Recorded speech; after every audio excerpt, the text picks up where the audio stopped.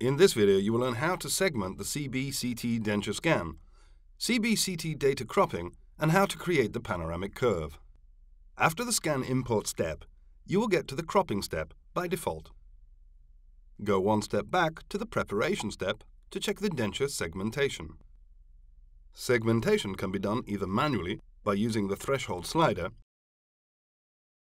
or automatically by clicking the Automatic Threshold button to auto-detect the denture segmentation threshold.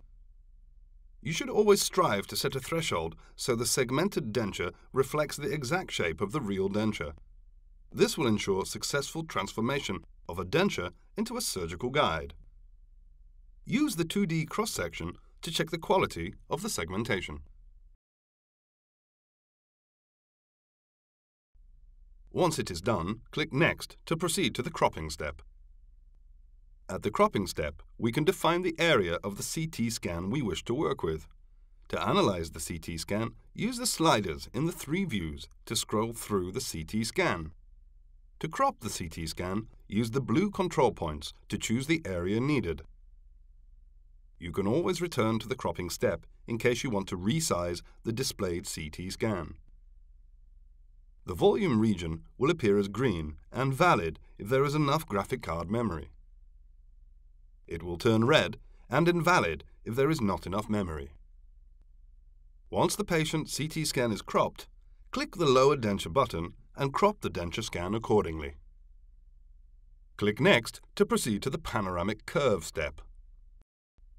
The Panoramic Curve step will let you create the panoramic view of the jaw. In the 3D window, move a mouse cursor over the plane and use the available control points to adjust the plane. In the axial view, place a green curve to define the panoramic view of the jaw. To place the curve, put a minimum of 4 points along the arch and double-click the last point to close the curve. Try to place each point in the middle of the bone. The panoramic view will appear in the panoramic view window to the left. Scale the height of the panoramic, orthogonal, and tangential views simultaneously by dragging the height slider. Control the depth of the visualized CT scan by dragging the depth slider.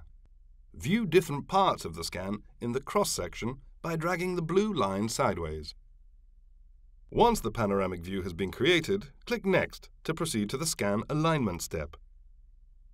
See our next video, How to Align Scans, Define Gingiva, and Mandibular Nerve, to learn more. Thank you for watching.